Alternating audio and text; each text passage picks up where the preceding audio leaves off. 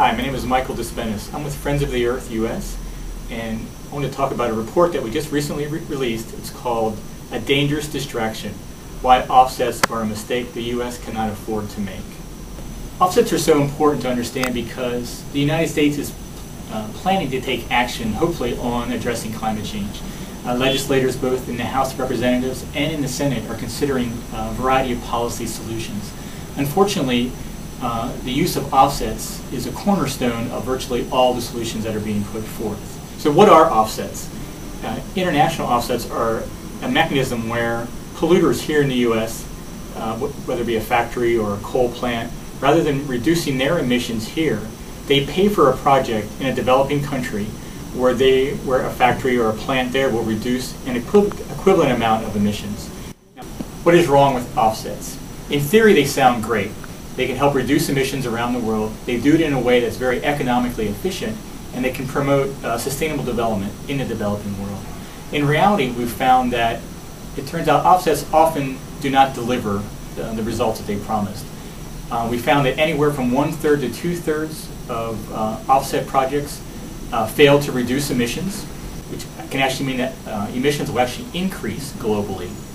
Second, we find that offset mechanisms can promote perverse environmental impacts. For example, developing governments, they can generate tax revenues from these offset programs. So they're encouraged not to implement environmental laws or regulations that could achieve the same results for far less money. Another side effect is that by using offsets, it delays taking action here in the United States. We need to make a transition as quickly as possible to a cleaner, greener technology that will help reduce emissions. And the sooner we start, the lower the cost will be, the sooner the benefits we'll realize here in terms of a cleaner environment, healthier population, and will create millions of new green jobs. The last big problem with offsets is that it actually does not really promote sustainable development in the developing world. The revenues that it generates are far too small to promote this type of development.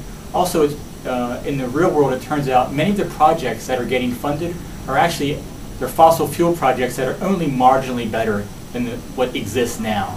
And so we're actually, in many cases, locking in high carbon technology in these developing worlds, which is going to exist for many, many decades. There are three broad recommendations. First is we recommend that the United States take on serious and ambitious emission reductions targets.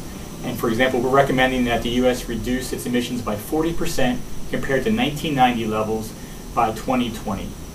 And that's without using any offsets, zero offsets. And our second recommendation is that the U.S. reject any future new offsetting programs or the expansion of any current offset programs that exist. Our third recommendation is that the U.S. support international financing mechanisms that can promote sustainable development in the developing world and can promote the use of green technology in the developing world, so they don't follow in the same path as we have here in the United States and in Europe.